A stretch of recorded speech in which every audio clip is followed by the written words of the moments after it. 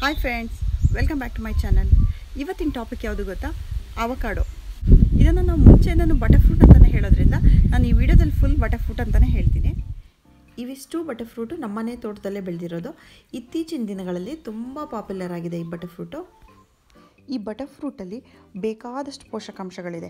20 ಥರದ ವೈಟಮಿನ್ಸಿಂದ ಹಿಡಿದು magnesium, minerals, potassium, beta carotene, omega 3 ಹೀಗೆ ಹಲವಾರು ನ್ಯೂಟ್ರಿಷನ್ನಿಂದ ಕೂಡಿರೋಂಥ ರಿಚ್ ಫ್ರೂಟ್ ಇದು. ಈ ಬಟರ್ ಫ್ರೂಟು ದೊಡ್ಡದಾದ ತಕ್ಷಣವೇ ಕುಯ್ದಿಟ್ಕೋಬೇಕು. ಕುಯ್ದಿಟ್ಟ ಮೇಲೆ ಹಣ್ಣಾಗುತ್ತೆ. ಅದು ಮರದಲ್ಲೇ ಹಣ್ಣಾಗಕ್ಕೆ ಬಿಟ್ಟರೆ ಅದು ತುಂಬ ಸಾಫ್ಟ್ ಇರೋದ್ರಿಂದ ಚೆನ್ನಾಗಿರಲ್ಲ, ಕೆಳಗಡೆ ಬಿದ್ದು ಹಾಳಾಗಿಬಿಡುತ್ತೆ. ಮರದಿಂದ ಕುಯ್ದಾಗ ಇದೇ ಥರ ಗಟ್ಟಿ ಇರುತ್ತೆ. ನಾವು ಪ್ರೆಸ್ ಮಾಡಿ ನೋಡ್ಬೋದು.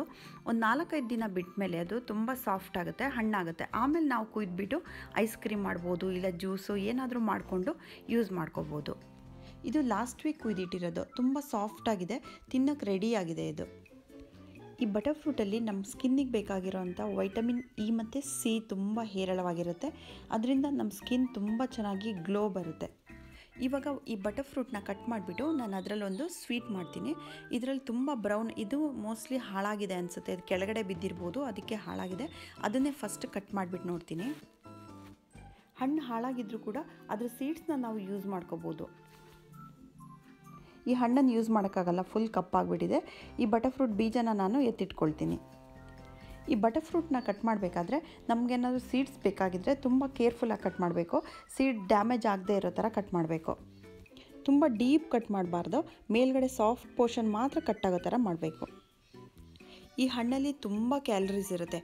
ಒಂದು ಮೀಡಿಯಮ್ ಸೈಜ್ ಬಟರ್ ಫ್ರೂಟ್ ತೊಗೊಂಡ್ರೆ ಅದರಲ್ಲಿ 250 ಕ್ಯಾಲರೀಸ್ ಇರುತ್ತೆ, 23 ಗ್ರಾಮ್ಸ್ ಫ್ಯಾಟ್ ಇರುತ್ತೆ. ಈ ಬಟರ್ ಫ್ರೂಟ್ನ ತೂಕ ಹೆಚ್ಚು ಮಾಡೋಕ್ಕೂ ತಿಂತಾರೆ, ತೂಕ ಕಡಿಮೆ ಮಾಡೋಕ್ಕೂ ತಿಂತಾರೆ. ತೂಕ ಹೆಚ್ಚು ಮಾಡೋದು ಗೊತ್ತೇ ಇದೆ ನಿಮಗೆ, ಕ್ಯಾಲರೀಸ್ ಜಾಸ್ತಿ ಇದ್ದರೆ ತೂಕ ಹೆಚ್ಚಾಗೇ ಆಗುತ್ತೆ. ತೂಕ ಕಡಿಮೆ ಹೇಗಾಗುತ್ತೆ ಅಂದರೆ ಇದರಲ್ಲಿರೋದು ನ್ಯಾಚುರಲ್ ಫ್ಯಾಟು, ನಮ್ಮ ಬಾಡಿಲಿರೋ ಫ್ಯಾಟನ್ನು ಇದು ಬರ್ನ್ ಮಾಡುತ್ತೆ. ಇವಾಗ ಹೆಚ್ಚಿನ ಡಯಟಿಷಿಯನ್ಸ್ ಎಲ್ಲ ಇದನ್ನು ಸಜೆಸ್ಟ್ ಮಾಡ್ತಾರೆ. ಒಂದು ಬಟರ್ ಫ್ರೂಟ್ ತಿಂದರೆ ನಮಗೆ 1 ಟೈಮು ಊಟ ಮಾಡಿದಷ್ಟೇ ಕ್ಯಾಲರೀಸ್ ಸಿಗುತ್ತೆ.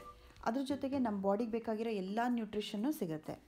ನೀವು ನೋಡ್ತಾ ಇರ್ಬೋದು, ಈಗ ನಾನು ಸಿಪ್ಪೆ ಒಳಗಿರೋ ಹಣ್ಣನ್ನು ತೆಗೆದುಬಿಟ್ಟು ಮಿಕ್ಸಿ ಜಾರಿಗೆ ಹಾಕ್ಕೊಳ್ತಾ ಇದ್ದೀನಿ. ಅದನ್ನ ಗ್ರೈಂಡ್ ಮಾಡಬೇಕು ಶುಗರ್ ಜೊತೆ ಮತ್ತು ಹಾಲು ಜೊತೆ ಹಾಕ್ಕೊಂಡು. ಈ ಹಣ್ಣನ್ನು ಹಾಗೆ ತಿಂದುಬಿಡ್ಬೋದು, ಇದರಲ್ಲಿ ಟೇಸ್ಟ್ ಏನೂ ಇರಲ್ಲ, ಸಪ್ಪೆ ಇರುತ್ತೆ. ಸೇಮ್ ನಮಗೆ ಬೆಣ್ಣೆ ತಿಂದಾಗ ಹೇಗಾಗುತ್ತೆ ಅದೇ ರೀತಿ ಇರುತ್ತೆ. ಫಸ್ಟ್ ನಾವಿವಾಗ ಮಿಕ್ಸಿಯಲ್ಲಿ ಗ್ರೈಂಡ್ ಮಾಡೋಕ್ಕೆ ನಮ್ಗೆ ಎಷ್ಟು ಬೇಕೋ ಅಷ್ಟು ಹಣ್ಣನ್ನು ತೆಗೆದು ಹಾಕೋಬೇಕು. ಆಮೇಲೆ ಶುಗರ್ ಹಾಕೋಬೇಕು. ನಾನು ಇದರಲ್ಲಿ 2 ಟೇಬಲ್ ಸ್ಪೂನಷ್ಟು ಹಾಕ್ಕೊಂಡಿದ್ದೀನಿ. ಬಟರ್ ಫ್ರೂಟ್ ತುಂಬ ಸಪ್ಪೆ ಇರುತ್ತೆ, ಹಾಗಾಗಿ ನಿಮ್ಗೆ ಎಷ್ಟು ಶುಗರ್ ಬೇಕು ನೋಡಿಕೊಂಡು ಹಾಕೋಬೋದು. ಏಲಕ್ಕಿ ಪುಡಿ 1/4 ಟೀ ಸ್ಪೂನ್ ಹಾಕ್ಕೊಂಡಿದ್ದೀನಿ. ಇದು ಫ್ಲೇವರ್ಗೋಸ್ಕರ, ನಿಮ್ಗೆ ಇಷ್ಟ ಇಲ್ಲ ಅಂದರೆ ಬಿಡ್ಬೋದು.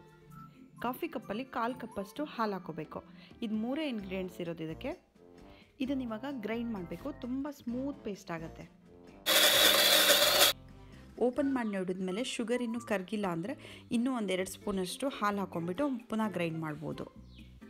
ಇದಿಷ್ಟೇ ಮಾಡಬೇಕಾಗಿರೋದು. ಬಟರ್ ಫ್ರೂಟ್ ಡೆಸರ್ಟ್ ರೆಡಿ ಆಯಿತು. ಇವಾಗ ಇದನ್ನು ಬೌಲಿಗೆ ಹಾಕ್ಕೊಂಡು ತಿನ್ಬೋದು. ಟೇಸ್ಟಲ್ಲಿ ಇದು ಸೇಮ್ ಐಸ್ ಕ್ರೀಮ್ ತಿಂದಂಗೆ ಇರುತ್ತೆ. ಇವಾಗ ನಾನು ಬಟರ್ ಫ್ರೂಟಲ್ಲೇ ಪುನಃ ಜ್ಯೂಸ್ ಮಾಡೋದನ್ನು ತೋರಿಸ್ತೀನಿ. ಅದೇ ರೀತಿ ಹಣ್ಣನ್ನು ಕಟ್ ಮಾಡಿ ಹಾಕ್ಕೊಂಡು ಶುಗರ್ ಜಾಸ್ತಿ ಹಾಕೋಬೇಕು, ಹಾಲು ಜಾಸ್ತಿ ಹಾಕೋಬೇಕು. ಮಿಲ್ಕ್ ಶೇಕ್ ಅಲ್ವಾ, ಹಾಗಾಗಿ ಹಾಲು ಜಾಸ್ತಿ ಹಾಕೋಬೇಕಾಗತ್ತೆ ಇದಕ್ಕೆ. ಈ ಬಟರ್ ಫ್ರೂಟ್ನ ಕಟ್ ಮಾಡಿದ ತಕ್ಷಣ ಜ್ಯೂಸ್ ಅಥವಾ ಡೆಸರ್ಟ್ ಏನಾರು ಮಾಡಿಕೊಂಡು ಕನ್ಸ್ಯೂಮ್ ಮಾಡಬೇಕು ಬೇಗ. ಜಾಸ್ತಿ ಹೊತ್ತಿಟ್ರೆ ಬಾಳೆಹಣ್ಣು ಮತ್ತು ಆ್ಯಪಲ್ ಎಲ್ಲ ಕಪ್ಪಾಗುತ್ತಲ್ಲ, ಅದೇ ಥರ ಕಪ್ಪಾಗಿಬಿಡುತ್ತೆ. ಇದನ್ನು ಹಣ್ಣನ್ನು ತೆಗೆದ್ಮೇಲೆ ಸೀಡ್ ಉಳಿದಿತ್ತಲ್ಲ, ಅದನ್ನು ಇವಾಗ ಒಂದು ಕಡೆ ನೆಡ್ತೀನಿ. ಅದರಿಂದನೂ ನಾವು ಗಿಡ ಬೆಳೆಸ್ಬೋದು. ಕಟ್ ಮಾಡಬೇಕಾದ್ರೆ ಚಾಕುನಲ್ಲಿ ಮಾರ್ಕ್ ಆಗಿದೆ, ಅದು ಮೇಲ್ಗಡೆ ಸಿಪ್ಪೆಗೆ ಮಾತ್ರ ಆಗಿದೆ, ಒಳಗಡೆ ಏನೂ ಡ್ಯಾಮೇಜ್ ಆಗಿಲ್ಲ. ಈ ಥರದ್ದು ನಾನು ಲಾಸ್ಟ್ ಟೈಮು ಕೂಡ ನೆಟ್ಟಿದ್ದೆ, ಅದು ಚೆನ್ನಾಗೇ ಬಂದಿತ್ತು. ಇವಾಗ ಈ ಸೀಡ್ಸ್ನೆಲ್ಲ ನೀರಲ್ಲಿ ಚೆನ್ನಾಗಿ ವಾಶ್ ಮಾಡ್ಕೊಳ್ತೀನಿ. ಇದ್ರಲ್ಲಿ ನಾನು ಮಾಮೂಲಿ ಏನು ಪಾಟಿಂಗ್ ಮಿಕ್ಸ್ ಮಾಡ್ಕೊಳ್ತೀನಿ ಅದೇ ಮಾಡ್ಕೊಂಡಿದ್ದೀನಿ. ಮಣ್ಣು ಮತ್ತು ಸ್ವಲ್ಪ ಮರಳು, ಸ್ವಲ್ಪ ಹಸುವಿನ ಗೊಬ್ಬರ ಹಾಕ್ಕೊಂಡಿದ್ದೀನಿ. ಮಣ್ಣಿನ ಕ್ವಾಂಟಿಟಿ ಜಾಸ್ತಿ ಇರಬೇಕು. ನಾವು ಯಾವಾಗಲೂ ಅಷ್ಟೇ, ಸ್ಟಾರ್ಟಿಂಗಲ್ಲಿ ನಾವು ಗಿಡ ನೆಡಬೇಕಾದ್ರೆ ಮಣ್ಣಿನ ಕ್ವಾಂಟಿಟಿ ಜಾಸ್ತಿ ಇರಬೇಕು, ಗೊಬ್ಬರ ಸ್ವಲ್ಪ ಕಡಿಮೆನೇ ಹಾಕೋಬೇಕು. ನಾವು ಯಾವುದೇ ಹೊಸ ಗಿಡ ನೆಡಬೇಕಾದ್ರೆ ಮಣ್ಣನ್ನು ಜಾಸ್ತಿ ಹಾಕೋಬೇಕು, ಸ್ಟಾರ್ಟಿಂಗಲ್ಲೇ ಗೊಬ್ಬರ ಜಾಸ್ತಿ ಹಾಕೋಬಾರ್ದು. ಈ ಬಟರ್ ಫ್ರೂಟ್ ಸೀಡ್ಸಲ್ಲಿ 1 ಸೀಡನ್ನ ನಾನು ಈ ಪಾಟಲ್ಲಿ ಹಾಕಿ ತೋರಿಸ್ತೀನಿ ನಿಮಗೆ.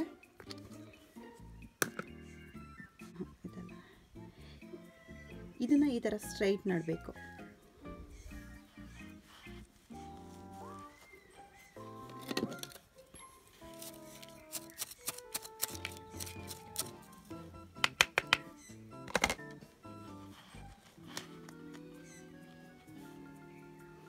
ಇದರಲ್ಲಿ ಒಂದು ಎರೆಹುಳ ಕೂಡ ಇದೆ ಈ ಮಣ್ಣಲ್ಲಿ, 2 ಇದೆ.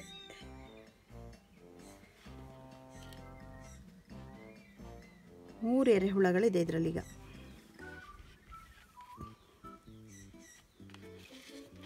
ಮೇಲ್ಗಡೆಗೆ ಸ್ವಲ್ಪ ಮಣ್ಣು ಕವರ್ ಆಗಬೇಕು, ಆ ರೀತಿ ನೆಡಬೇಕು.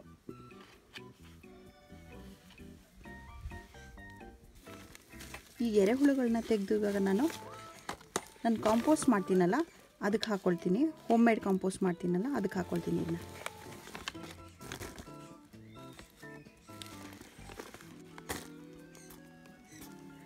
ಮೂರು ಎರೆಹುಳಗಳು ಸಿಕ್ತು ಈಗ ಇದರಲ್ಲಿ.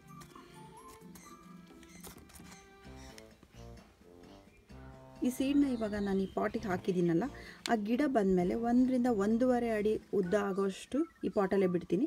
ಆಮೇಲೆ ಅದನ್ನ ತೆಗೆದ್ಬಿಟ್ಟು ನೆಲದ ಮೇಲೆ ಹಾಕ್ತೀನಿ. ಈ ಬಟರ್ಫ್ರೂಟ್ ಮರ ಎತ್ತರ ಬರುತ್ತೆ. ಮನೆ ಹತ್ರ ನೆಲದ ಮೇಲೆ ಯಾರಿಗೆ ಜಾಗ ಇರಲ್ಲ ಅವರು ಗ್ರೋ ಬ್ಯಾಗ್ಸ್ ಬರುತ್ತಲ್ಲ ಅದರಲ್ಲಿ ಹಾಕೋಬೋದು, ಇಲ್ಲ ಈ ಥರ ಚೀಲಗಳಲ್ಲಿ ಹಾಕೋಬೋದು. ನಾನು ಲಾಸ್ಟ್ ಟೈಮ್ ಈ ಥರ ಚೀಲದಲ್ಲಿ ಹಾಕಿದ್ದೆ. ಇದರಲ್ಲಿ ತುಂಬ ಚೆನ್ನಾಗಿ ಬರುತ್ತೆ. ರೂಟ್ಸ್ ಎಲ್ಲ ಹೋಗೋಕ್ಕೆ ತುಂಬ ಜಾಗ ಜಾಸ್ತಿ ಇರುತ್ತಲ್ಲ, ಹಾಗಾಗಿ ಇದರಲ್ಲಿ ಚೆನ್ನಾಗಿ ಬಂದಿತ್ತು. ಇದು 1 ವರ್ಷದ ಗಿಡ. ನಾನು ಅವಾಗ ಚೀಲದಲ್ಲಿ ತೋರಿಸಿದ್ನಲ್ಲ, ಚೀಲದಲ್ಲಿ ಹಾಕಿಬಿಟ್ಟು ಚೀಲದಲ್ಲೇ ನಾನು ಸೀಡ್ಸ್ ಹಾಕಿಬಿಟ್ಟು 2 ಅಡಿ ಎತ್ತರ ಬಂದಮೇಲೆ ನಾನು ಇಲ್ಲಿ ನೆಟ್ಟಿದ್ದು. ನಾನು ಈ ಬಟರ್ಫ್ರೂಟ್ ಗಿಡಗಳಿಗೆ ನೆರಳಿರಬೇಕು ತುಂಬ. ನಾವು ಗಿಡ ನೆಟ್ಟು 1 ವರ್ಷ ತನಕ ನೆರಳು ಜಾಸ್ತಿ ಇರಬೇಕು. ಈ ಗಿಡಕ್ಕೆ ತೇವಾಂಶನೂ ಜಾಸ್ತಿ ಇರಬೇಕು. ಟೆಂಪ್ರೇಚರ್ ತುಂಬ ಜಾಸ್ತಿ ಇದ್ದರೆ ಗಿಡಗಳು ಸುಟ್ಟೋಗ್ಬಿಡುತ್ತೆ.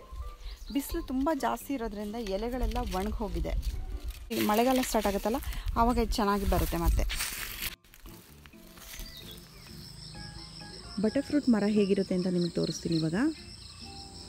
ಇದು 5 ವರ್ಷದ ಮರ.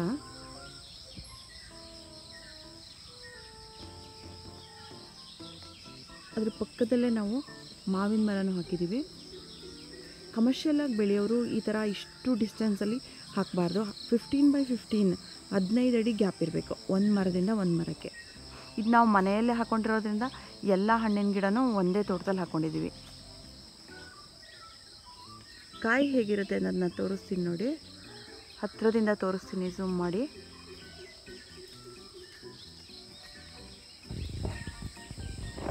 ಈ ಬಟರ್ಫ್ರೂಟ್ ಕಾಯಿಗಳನ್ನ ಮರದಲ್ಲೇ ಹಣ್ಣಾಗಕ್ಕೆ ಬಿಡಬಾರ್ದು. ಕುಯ್ದಿಟ್ಕೊಂಬಿಟ್ಟು ದೊಡ್ಡದಾದ ತಕ್ಷಣ ಕುಯ್ದಿಟ್ಕೋಬೇಕು, ಆಮೇಲೆ ಹಣ್ಣು ಮಾಡ್ಕೋಬೇಕು. ಮರದಲ್ಲೇ ಹಣ್ಣಾಗಕ್ಕೆ ಬಿಟ್ಟರೆ ಅದು ನಮಗೆ ತಿನ್ನೋಕ್ಕೆ ಸಿಗೋಲ್ಲ, ಕೆಳಗಡೆ ಬಿದ್ದುಬಿಟ್ಟು ಹಾಳಾಗಿಬಿಡುತ್ತೆ. ತುಂಬ ಸಾಫ್ಟ್ ಇರುತ್ತೆ ಬಟರ್ಫ್ರೂಟು.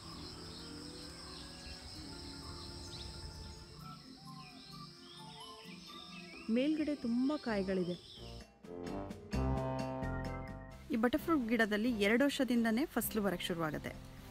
ಇದು ಫ್ಯಾಷನ್ ಫ್ರೂಟ್ ಬಳ್ಳಿ. ನೀವು ನೋಡಿರ್ಬೋದು, ಫ್ಯಾಷನ್ ಫ್ರೂಟು ತುಂಬ ಹುಳಿಯಾಗಿರುತ್ತೆ. ಜ್ಯೂಸ್ ಮಾಡೋಕ್ಕೆ ತುಂಬ ಚೆನ್ನಾಗಿರುತ್ತೆ. ಜ್ಯೂಸ್ ಮಾಡ್ತಾರೆ, ಸ್ಕ್ವಾಷ್ ಮಾಡ್ತಾರೆ, ವೈನ್ ಕೂಡ ಮಾಡ್ತಾರೆ. ಇದಿಷ್ಟು ಬಟರ್ಫ್ರೂಟ್ನ ಮನೆಯಲ್ಲೇ ಸಿಂಪಲಾಗಿ ಬೆಳೆದಿದ್ರ ಬಗ್ಗೆ ನಾನು ಹೇಳಿದ್ದು. ನೀವು ಕಮರ್ಷಿಯಲಾಗಿ ಬೆಳೆಯೋದಾದರೆ ಇದ್ರ ಬಗ್ಗೆ ತುಂಬ ಇದೆ. ಟೆಂಪ್ರೇಚರೇ ತುಂಬ ಇಂಪಾರ್ಟೆಂಟ್ ಇದಕ್ಕೆ. ತುಂಬ ಜಾಸ್ತಿ ಟೆಂಪ್ರೇಚರಲ್ಲೂ ಬರಲ್ಲ, ತುಂಬ ಕಡಿಮೆ ಟೆಂಪ್ರೇಚರಲ್ಲೂ ಬರಲ್ಲ. ಮನೆಯಲ್ಲೇ ಬೆಳೆಯೋರು, ಬಾಲ್ಕನಿಗಳಲ್ಲಿ ಬೆಳೆಯೋರು ಈ ಟೆಂಪ್ರೇಚರ್ನ ಗಮನದಲ್ಲಿಟ್ಕೊಂಡು ಬೆಳಿಬೇಕು.